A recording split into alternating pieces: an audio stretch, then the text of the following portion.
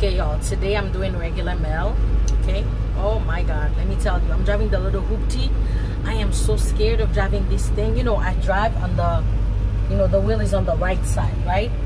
And it doesn't have any suspension, so you feel like you're like shaking. And oh my god, like today could possibly be my last day, and it's Monday. There's so many packages. I think I'm gonna die today, but you know what, I'm still technically in training, but I want to do a very good job, and I want to leave a good name. So if I ever want to come back for whatever reason, I could.